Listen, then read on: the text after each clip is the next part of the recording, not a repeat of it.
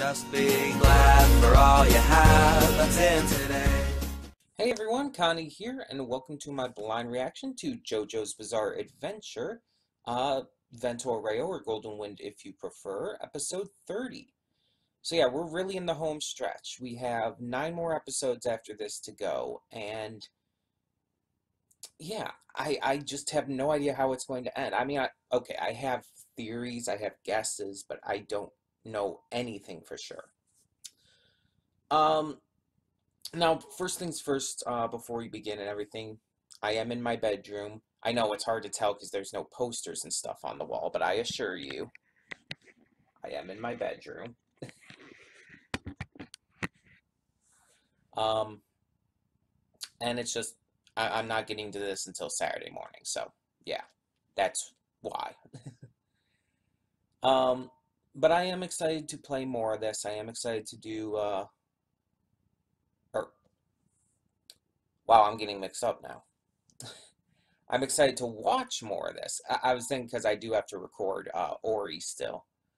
I'm excited to watch more of this and continue to see where this leads us. Our big mystery right now is who is this person on the computer who had hacked into Bruno's computer and everything. Who is this? How did they know the boss? What are they not telling us? Etc., etc., etc. How is the arrow going to play into this? I still think it's going to unlock another facet to someone's semblance in the same way that it did with Killer Queen in part 4. And speaking of that episode was actually last week's episode on the Toonami dub as it was airing. So yeah, Bites the Dust finally arrived in that too. But yeah, that's the only thing I can really think of that they're going to do. The only thing I can think of that is going to involve the arrow. Because again, the arrow is prevalent in the opening. It's got to be important. I just don't know exactly what they're going to be able to do with it. I guess we'll see.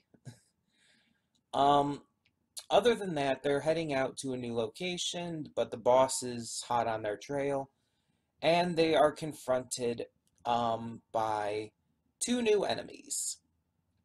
Chocolata, and I do not remember the other guy's name.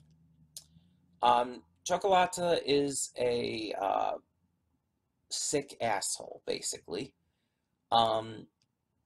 He has this fascination with death and with seeing the faces in all people make when they die. And he's had it for a long time. He became a doctor for the sole purpose of seeing people die. And ever since, he's just been a complete psychopath about it. He has this former patient of his who's kind of working as this servant to him right now, and is wearing this like creepy looking outfit, it looked like. Didn't really get a good look at him, but yeah. And Chocolata's stand is Green Day, which apparently if its opponents make any kind of downward motion, Green Day causes this like acid-like substance to get on the victim. So yeah, that's fun. This is going to be interesting. But yeah, I have no idea where this is going, so we're just going to find out. When the screen fades to black, pause this redirect and go to the description below. Follow the link to the reaction, and after you watch, come back here to the redirect and resume play. Because after it fades to black and then fades back in, everything from that point forward will be my afterthoughts and will contain spoilers to the episode. Also to note, I do apologize for the echo in here. It's like the echo wasn't as noticeable, I guess, when the posters were up. I guess those were somehow muffling the echo. But oh well. I apologize if it's too noticeable. But either way, that being said, let us just get into it. So, yeah, I'll see you at the reaction. Okay, and we are back, and we'll begin with spoilers in 3, 2, 1, now. Okay, so another very good episode of JoJo here. We have the continuing fight against Green Day and well, Secco stand, Chocolata and Secco. I still don't know Secco's actual stand name though. I was gonna look that up in between, but I hadn't yet. Uh, let's see if I can bring it up. Give me a second here.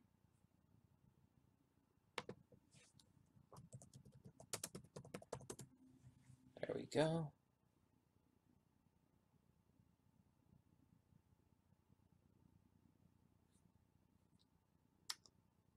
I got it up, just gotta wait for it to actually open here. Oasis. Okay. I mean, I guess Sanctuary and Oasis kind of fit together.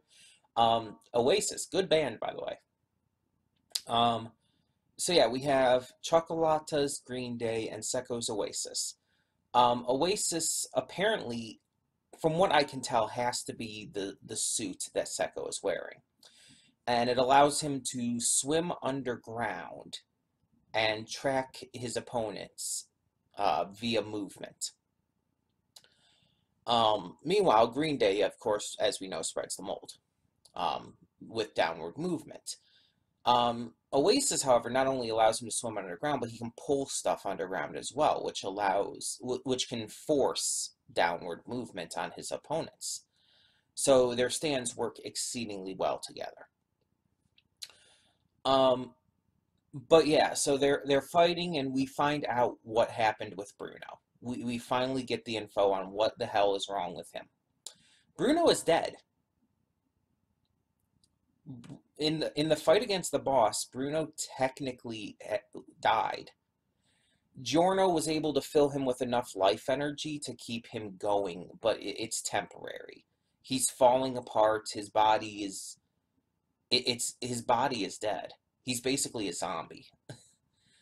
And that sucks because that kind of tells us that Bruno is going to die. And that it's just inevitable. And JoJo has killed off characters before, even main characters, so it's not like it's out of the question for it to happen. I expected main characters from our group to die, but it still sucks, especially seeing it as inevitable like this. But so Bruno's the perfect person to take on these two because the mold won't affect him and stuff. Plus, he's exceptionally smart and clever, so he's able to outsmart Secco as well. So we see them